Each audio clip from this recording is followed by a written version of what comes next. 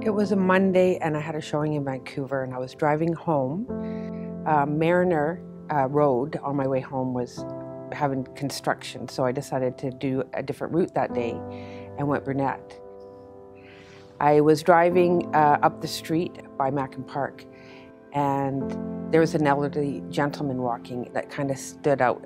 I don't know why he stood out, but for me it was just like one of those gut instincts that there was something wrong.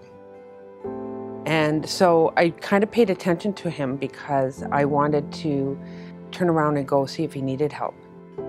But of course, being a busy realtor with a family, I decided to just go home. And I got a notification almost about 5 o'clock the next day. I was sitting with my family, I opened it up, I clicked on the picture, and I saw the person that I saw the day before. And it had said that he was last seen in Vancouver. Well, I live in Coquitlam, so I was not sure that it was him. So I phoned the non-emergency police phone number, and I said, well, I think I might have seen him. So I met the police officers in the area where I saw this gentleman and described what I saw, and they also brought a couple more pictures for me to see. And from there, I was pretty sure that I did see him.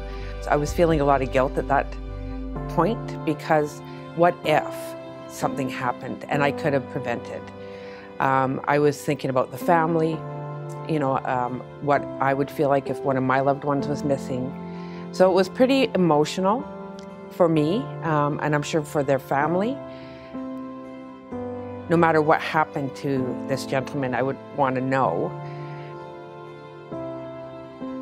And then the next morning, I had an email from the police officer saying they did find him.